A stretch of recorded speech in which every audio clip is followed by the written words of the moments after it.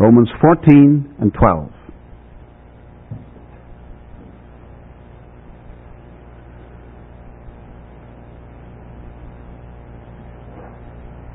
It's a very simple statement, but has profound implications for every one of us in this building, for all people everywhere.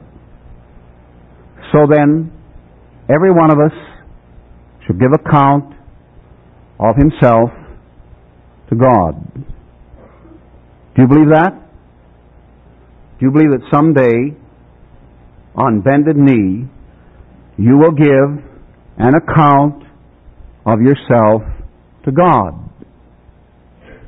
Well, that's what it says. You either believe it or you don't.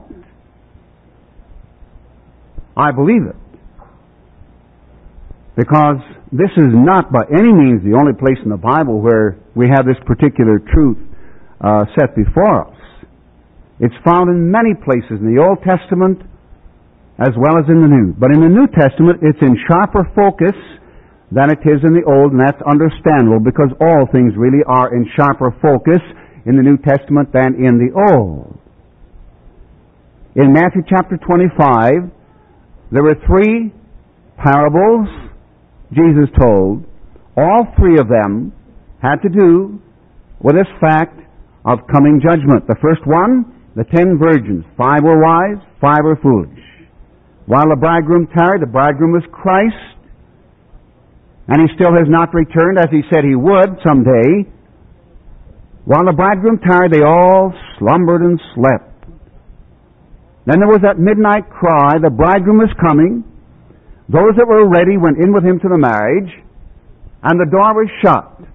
Now the 5 foolish ones did not have oil to keep their lamps burning, and you may know that in the Bible, oil is a symbol of the Spirit of God. The book of Jude, the second last book of the Bible, talks about certain people, and it says they do not have the Spirit. They may have everything else, but they don't have the Spirit of God.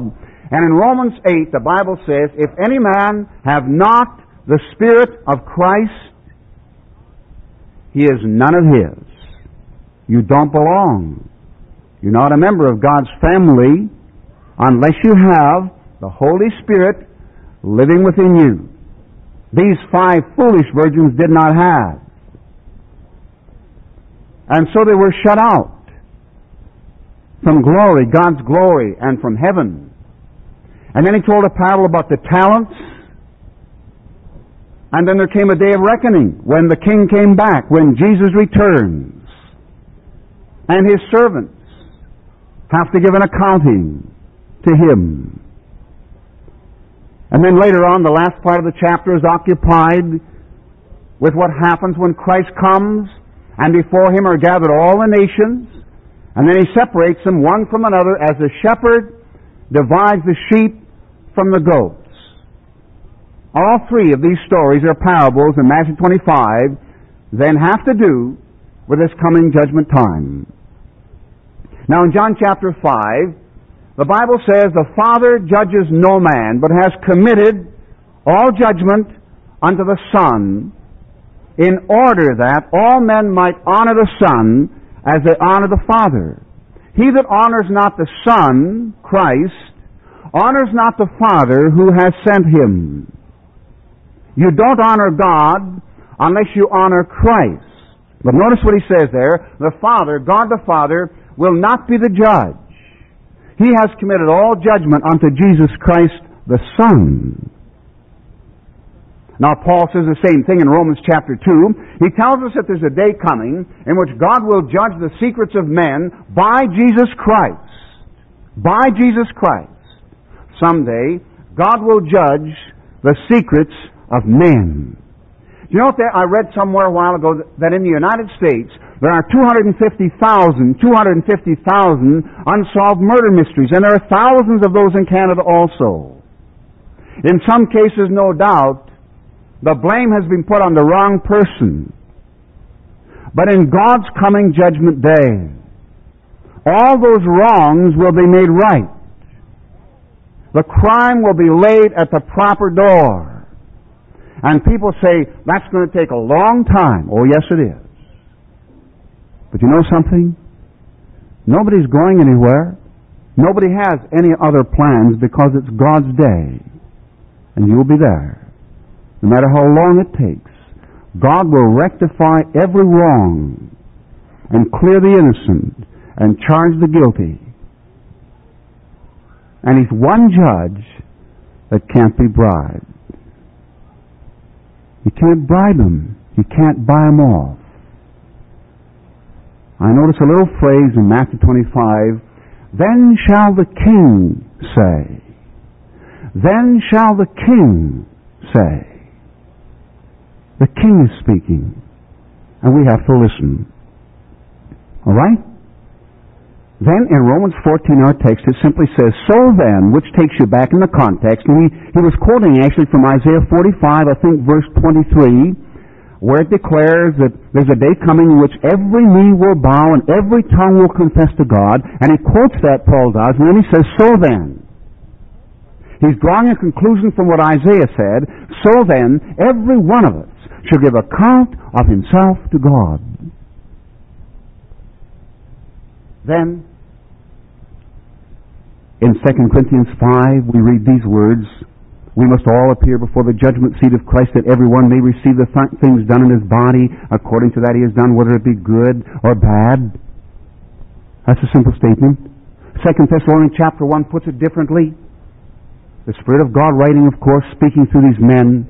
And here's what it says. To you who are troubled, and the Christians in Thessalonica were greatly troubled at the time. To you who are troubled, rest with us, when the Lord Jesus shall be revealed from heaven with his mighty angels in flaming fire, taking vengeance on them that know not God, and that obey not the gospel of our Lord Jesus Christ, who shall be punished with everlasting destruction from the presence of the Lord and from the glory of his power, when he shall come to be glorified in his saints and to be admired in all them that believe.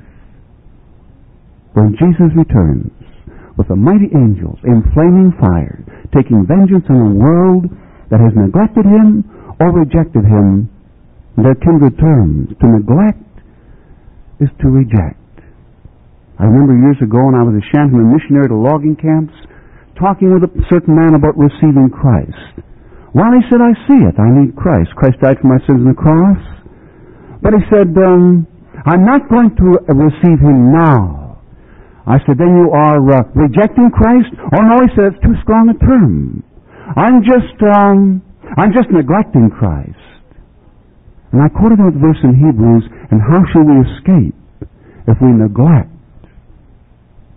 so great salvation? The Bible says they shall not escape. At such great, such infinite cost, God provided salvation for you and I through Jesus Christ, the forgiveness of sins and a home in heaven. And we reject, we neglect, we say no. That's an awful thing, to say no to God. It is a fearful thing to fall into the hands of the living God. That's in Hebrews. Then in Revelation chapter 20 we read these words. John said, I saw a great white throne and him that sat on it, before whose face the earth and heaven fled away, and there was found no place for them. And I saw the dead, small and great. I think God put this in, because the small man figures were me. I was just a little guy, I didn't do much. My name was never in the newspapers. I wasn't anybody. So God isn't going to judge me. He won't even bother with little me. And the great man says, oh, my name was in the newspapers. I had my biography in 6 of America's Who's Who, and I did a lot of great things and gave a lot of money to charitable causes. So God sure isn't going to bug me. So God said, I saw the dead, small and great, stand before God. And the books were opened. God's books. And another book was opened, which is the book of life. And the dead were judged out of those things which were written in the books according to their works. Then it says, and the sea gave up the dead which were in them, and death and hell gave up the dead which were in them. And they were judged every man according to their works. And he says this, and whosoever was not found written in the book of life, in God's book, was cast into the lake of fire. People, what an awful thought. What a solemn truth. That if my name is not written in God's book, I will someday be cast into the lake of fire. It's hard to think about. But it's the ultimate reality for those who reject Christ. All right, what we've been saying is this. There's judgment for all. Our text says every one of us shall give account of himself to God. You know, when I was a kid on the farm, there were 4 boys in our family and no girls, so there's no influence to kind of soften us up a little bit, you know. We did a lot of things that we shouldn't have done. One day we took our cat, I hate to tell you this, but we took our cat, stuck it under an old-fashioned butter box with its tail sticking out, and chopped its tail off. Now the cat went screaming into the house, and of course our mother came flying out of the house to ask what happened, and we all lied and said, well, it got its tail caught in a wolf trap out in a haystack. And Mother believed that. And we got away with it, see. And the years rolled by. When I was in my 20s, we were reminiscing with my mom and my dad about old times on the farm. And I told my mom what really happened to her cat. And she said, you rascals, if I had known, I would have torn you limb from limb. And my mother was Scotch, and boy, when Scotch people get mad, they get mad, right, Doug? I'll tell you. I don't know why we did it. We might never have told her. But dear people, God will judge the secrets of men. And every one of us will have to give an account and confess. And I know there's a difference here between the saved and the unsaved. I realize that. There's therefore now no condemnation to them that are in Christ Jesus. No condemnation. In John 5:24, Jesus Christ said, verily, verily, which means in truth, a double emphasis, I say unto you, he that hears my word and believes on him that sent me has everlasting life, and shall not come into condemnation, but is passed from death into life. But still, even for the saved, there is judgment in the sense of our text. Every one of us shall give account of himself to God someday. That's why, when we understand this truth, we are not to let Jesus Christ live and love through us. Now, the second major point I want to make is this, that for the Christian, actually, judgment begins in this life, now. The day you become a Christian, judgment starts. Really? Well, Peter puts it this way. He says, the time has come that judgment must begin at the house of God. And if this begin at us, what shall the end be of them that obey not the gospel of our Lord Jesus Christ? And if the righteous scarcely, it doesn't mean, we're going to get into heaven with our coattail caught in the door. It doesn't have that meaning. It has this meaning. The righteous with great difficulty are saved. Dear people, think of what it costs God to save your soul, to provide salvation for you. Think of it. Christ, the mighty maker, we sing in one of our songs, Christ, the mighty maker, died, the man, for creature's sin. Just one thought here. Our sun is so much bigger, than the world, that you can hollow out the center of the sun with a digging machine, if you could, and then leave a crust 100,000 miles thick. You could still put the earth and the moon inside that hollow at the same distance they are from each other right now.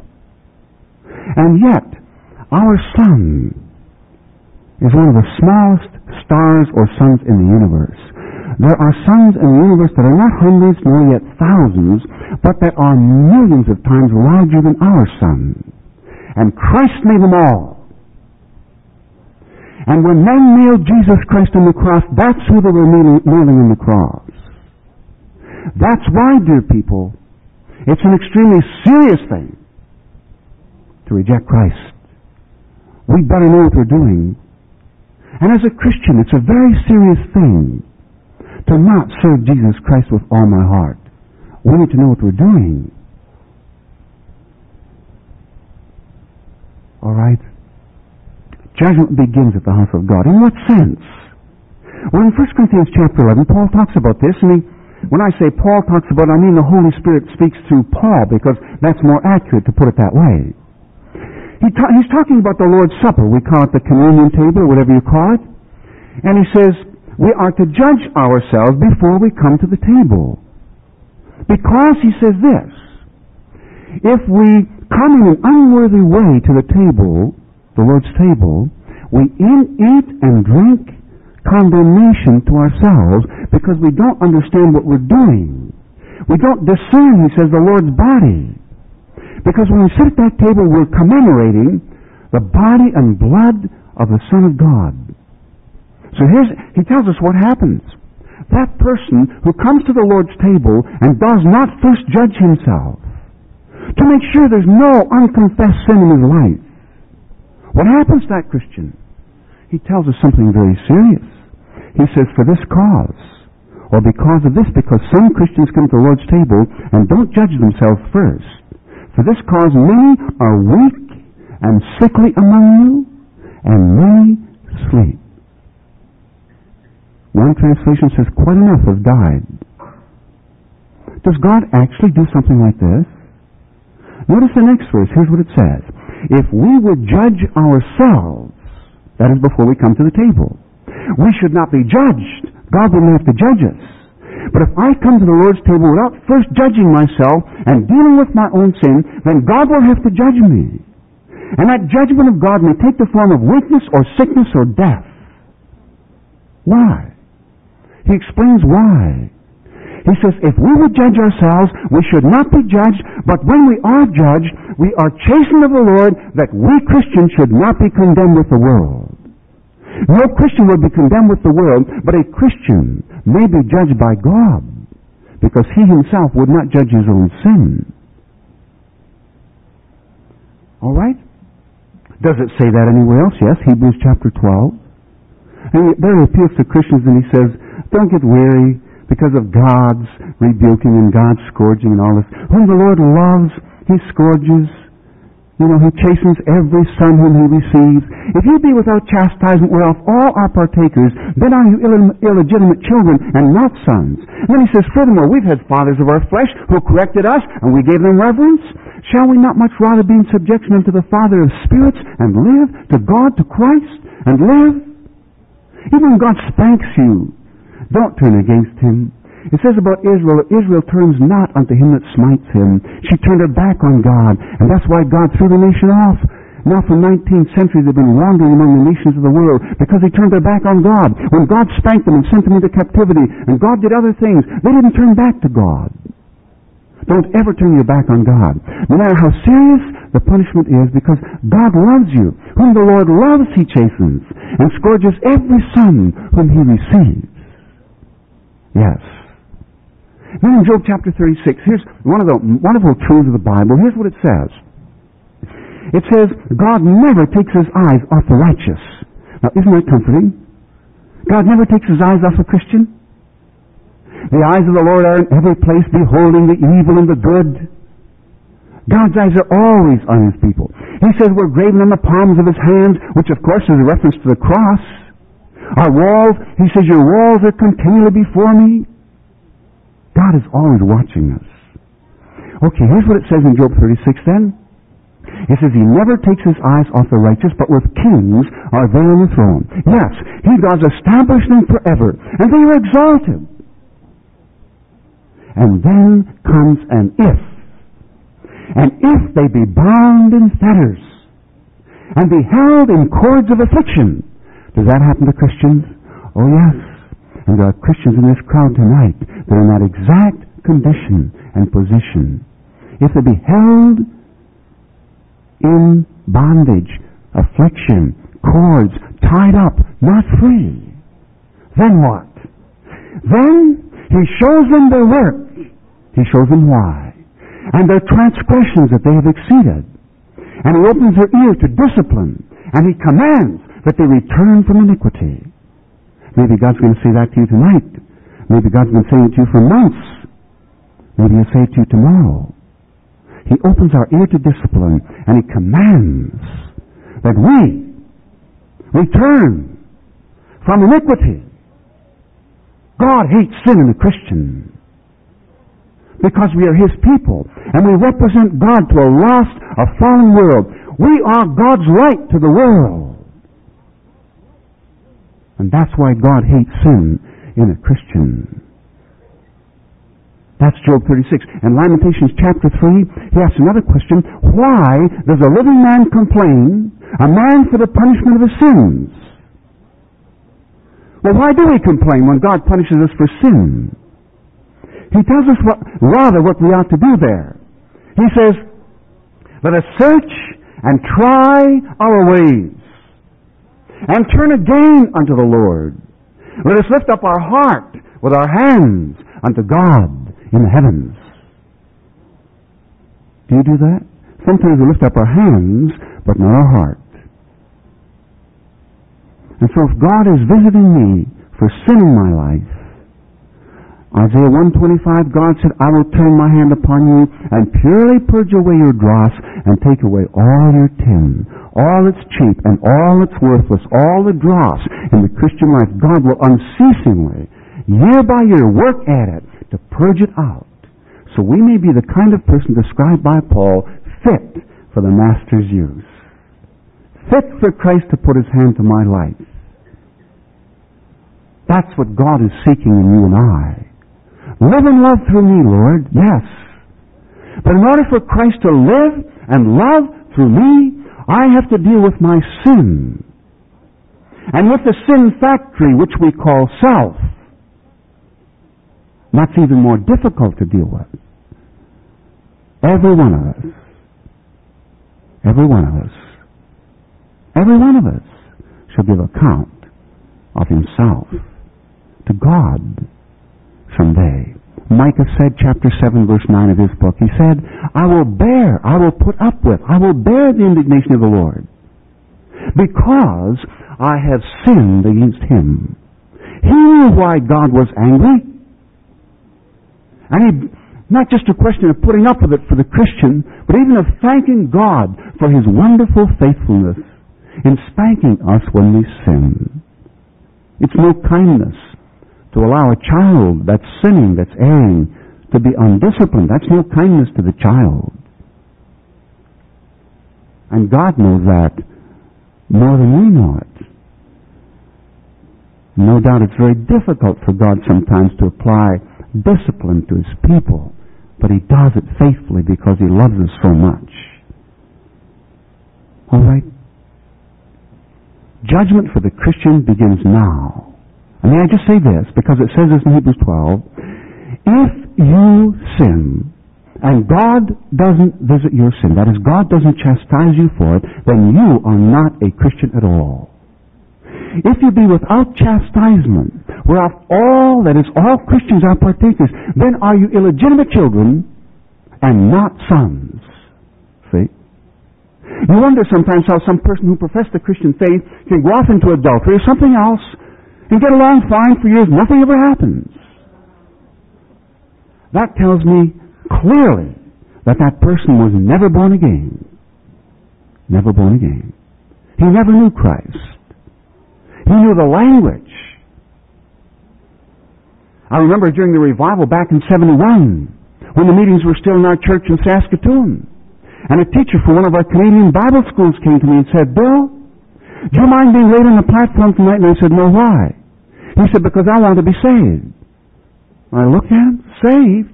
What do you mean you're teaching this Bible? I have never been saved. He said, my parents were Christians. I've known the language all these years. But I have never had the assurances of the forgiveness of sins. And I had the joy of praying with him and leading him to Christ. And when he walked out of my office, he was just rejoicing in God. But supposing he died in the meantime, a teacher in one of the best-known Bible schools in Canada, not born again and not ready to meet God. But, Christian or non-Christian, we must all appear. We must all stand. We must all be there One day.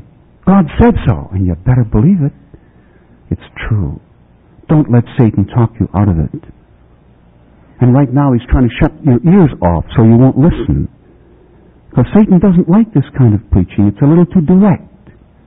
He doesn't mind if a preacher throws cream puffs at the people, and they go home saying he's a great guy.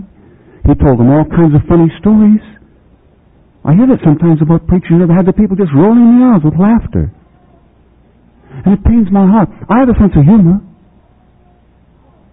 That's not the problem. But this is a solemn and serious thing.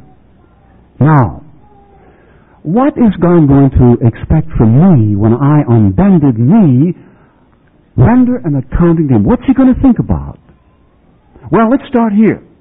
In 1 Peter 1:22 it says, "Seeing you have purified your souls in obeying the truth through the Spirit unto unfeigned," that means a genuine or non-hypocritical love of the brethren, "see that you love one another with a pure heart, fervently." And then in 1 Peter 4:8 he says, "Have fervent love among yourselves, for love shall cover the multitude of sins." So I ask you this question. Do you as a Christian believer live that way?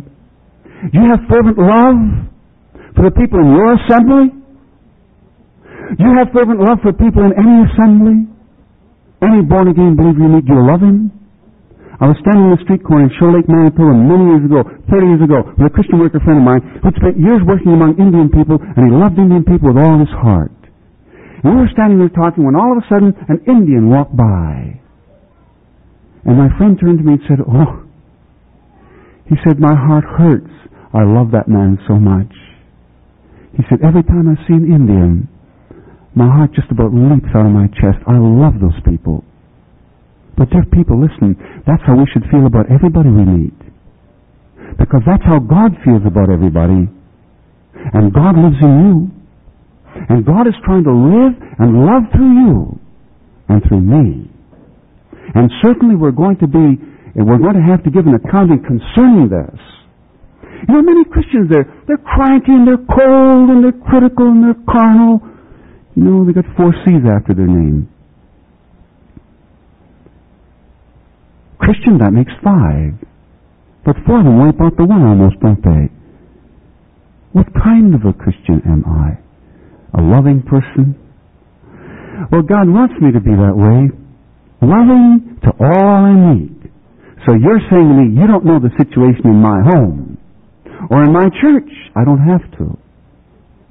Because no matter what the situation is in your home or in your church, God lives in your heart if you're born again. Do you think it's any great trouble to God? Doesn't God have shoulders wide enough to carry any burden? Yes, He has. But we try to carry them and then we crack up. We should give them to God. Commit your way unto the Lord. The Hebrew language says, roll your way unto God. It means roll your burdens onto God's shoulders. He's got wide shoulders.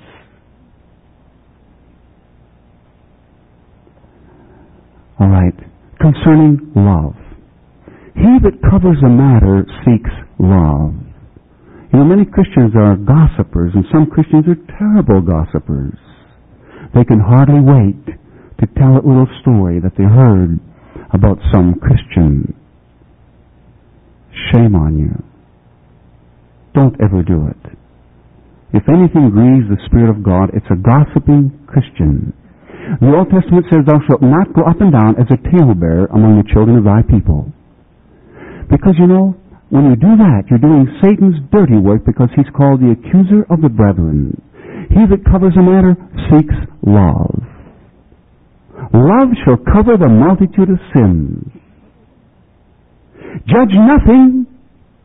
Hey, wait a minute. Nothing? Judge nothing before the time when the Lord comes, who both will bring to light the hidden things of darkness and will make manifest the counsels of the heart. And then what? Then shall every man have praise of God. Praise of God. The weakest Christian will be something in him that God can praise. I read a little thing on a wall, and was done, I understand, by an Indian, and it simply said, "Don't criticize your brother until you have walked 2 miles in his moccasins." Well, we usually can't do that, but most of us have heard that saying before. Don't judge nothing before the time until the Lord come. You're not the judge. God is. The judge stands before the door. Who are you that judges another? To his own master he stands or falls. Yes, he shall be held up, for God is able to make him stand. You know, really, the Christian who is a gossiper, who criticizes others, is exposing himself. He's crying loudly to the world, "I'm not walking in the Spirit." And that person who's not walking in the Spirit, his conscience is hurting him, so he spends a lot of time looking for flaws in other Christians so he can, say, "Well, look what she's doing, look what he's doing." And it makes them feel better in their own coldness. That's basically why people do it. Because they're so much aware of sin in their own life. All right, judge nothing. Love one another with a pure heart, fervently. And when it talks about loving the brethren, it doesn't say love the Mennonite brethren, or the Baptist brethren, or the Alliance brethren, or the Nazarene brethren, or the Pentecostal brethren. It says love the brethren. Love the brethren. See? Many Christians haven't learned that lesson yet, and I'm sure there's lots in this building that haven't learned that lesson yet. You maybe learn to love the people in your own church, but you don't love the people in other churches. You just can't. You don't quite understand how come they don't see things doctrinally the way you do. And so you kind of write them off. And it grieves God. Now Paul said in 1 Thessalonians chapter 4, he said, concerning brotherly love, he says, you have no need that I write unto you, for you're taught of God. You yourselves are taught of God to love one another. Taught of God. By precept, by command, by example. In the Bible. Everywhere. Alright, we're taught of God to love. We're certainly going to have to give an accounting concerning that. If you're one of these Christians that tolerates but doesn't love,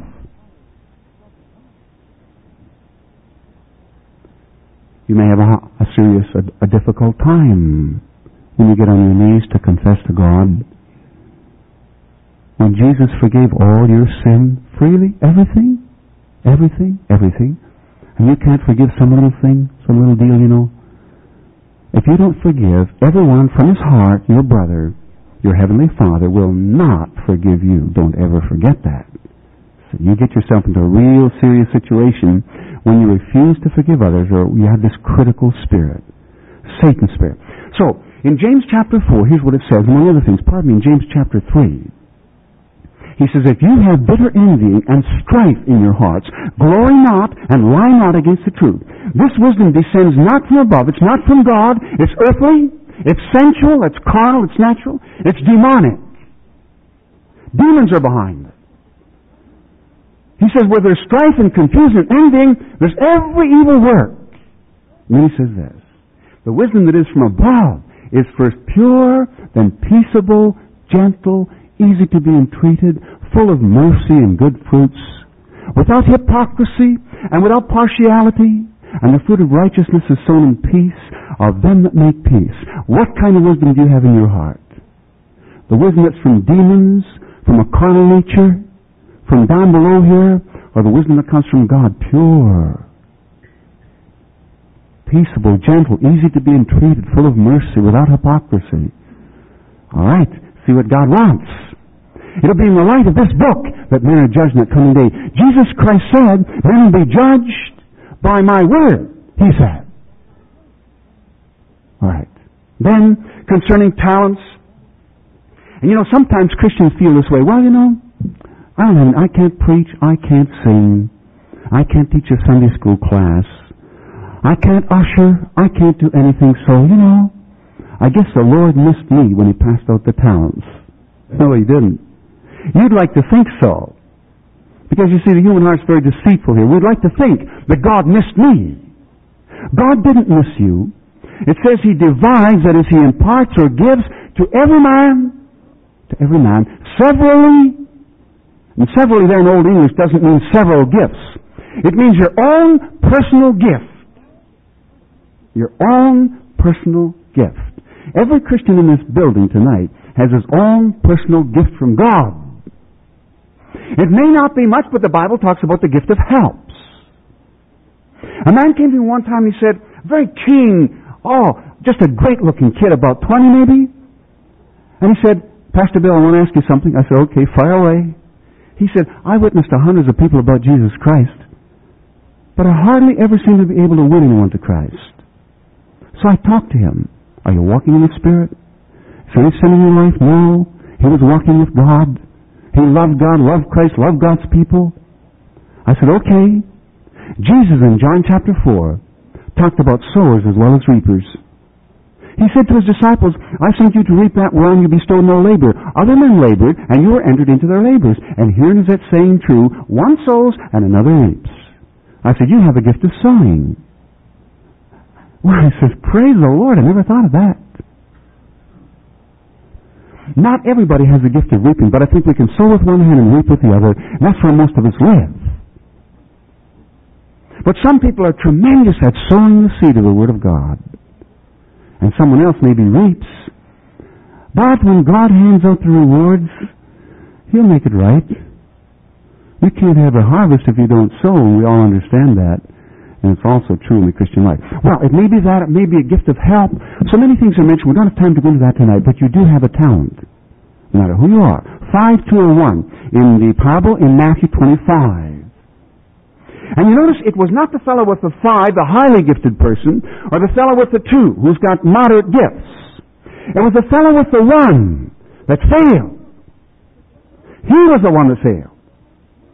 He said, Lord, I was afraid, and I went and I hid your talent.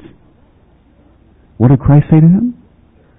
You wicked and slothful, lazy servant. You see, his problem is he was lazy. He didn't want to get involved in the work of God. He didn't want to spend any time at it. Well, God's going to ask us. We're going to have to give an accounting. What did I do with the talent God gave me? Small talent or large? Doesn't really matter.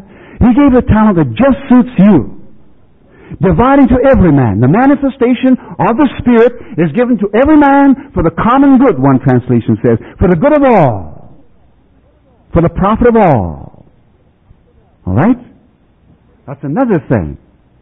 And then, time. What a valuable commodity time is. How do you spend your time? There's an old saying that some people sit and think, and some people just sit. They don't even think. Redeeming the time, which means making the most of life, of every opportunity that you have. A man was asked, he was dying, a Christian, are you afraid to die? No, he said, but I'm sure ashamed to die.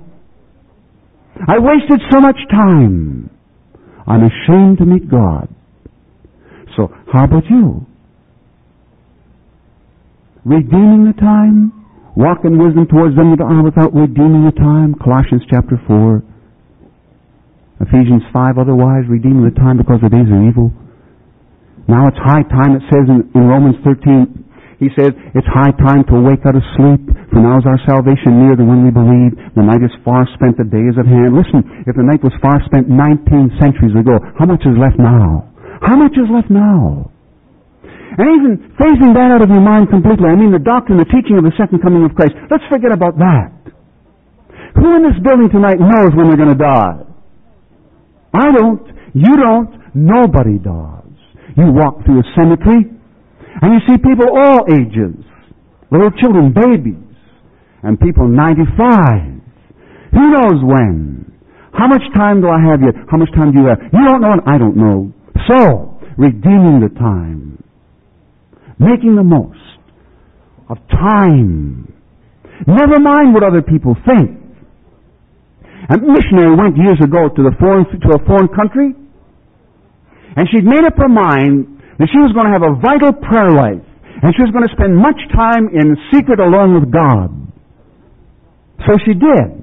But it used to bother her because, she'd be up at 4 o'clock in the morning. Well, later on when she was still reading her Bible and praying, she'd hear the feet of the other missionaries going out down to the marketplaces to start evangelizing, and the devil would bore and say, oh, look, you see, you're lazy. You're just sitting in your room here. You're just lazy. And God said, stay with her. At the end of her first term, she had led more people to Christ than all the other missionaries in that particular center put together. They did far more evangelizing, but she won more because she came out from the room full of God. Dr. Oscar Lowry used to call this the sin we're afraid to mention. Guess what it is? What's the sin we're afraid to mention? What do you think it is? It has to do with money. With what I have. Will a man rob God? Oh, yes, he will, because God won't put him in jail. Sure he will. The Bible tells us 1/10 of our income. All people say, wait a minute, man, that's Old Testament stuff. No, it's not. In Matthew 23:23, Christ said, you pay tithe of mint and anise and cumin, but you have omitted the weightier matters of the law, judgment, mercy, faith, and then the parallel account in Luke 11 adds the phrase, the love of God. But Christ said, these ought you to have done, and not to leave the other undone. Tithing is right, but there was weightier matters you should not have neglected. And moreover, Abraham paid tithes to Melchizedek, and Abraham was a picture of the believer, and Melchizedek, as we all know, was a picture of Christ. There you have a believer paying tithes. It says he gave him tithes of all. May I say this as lovingly, but as directly as I can. If you're a Christian believer, and you're not giving God 1/10 of your income, you are robbing God. Yes, you are. Please pardon the personal reference, but when I first went out preaching, I was paid $10 a month. That was my salary. A little church way up in the north. I got a check for $30 every 3 months, and after 6 months I got married, so 2 of us had to live on it. People say, well, back in those days people were earning about $100 a month. I was getting 10. So what do you do about the $90 it lacks? Well, surely God wouldn't expect me to tithe. We tithed right from the very beginning. We gave God at least $1 out of 10, and we gave an offering whenever we felt we should. And let me tell you something. I've been on the road now preaching over 40 years, and God's never failed to pay the bills. He'll do it. He said, them that honor me, I will honor. Honor the Lord with your substance and with the first fruits of all your increase. So shall your barns be filled with plenty, and your presses shall burst out with new wine. People say, Old Testament, okay, New Testament. Luke chapter 6.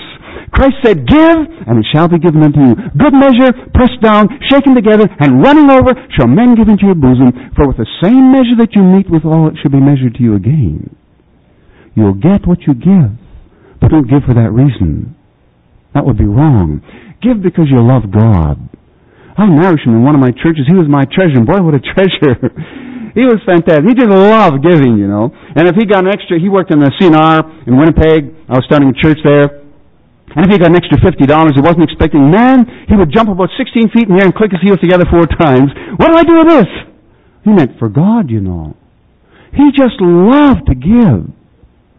And he was a great treasure because, you know, when it came to money, he just had a shining face. And he used to shame people into giving. It was beautiful. Oh, preachers shouldn't talk about that, should they? No, of course not. No, because I'm a crook, see, I'm robbing God. I mean, who wants to have their sin exposed?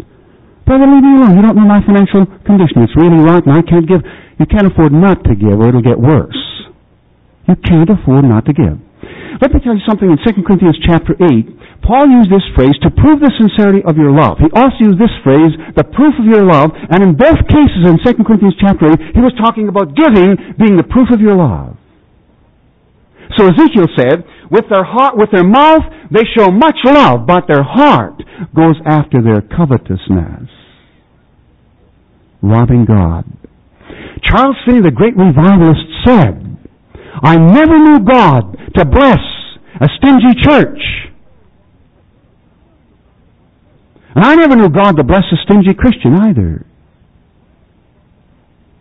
The blessing halts at that point. And here's what he says. Now, I'll get off this subject in a minute so you can listen again.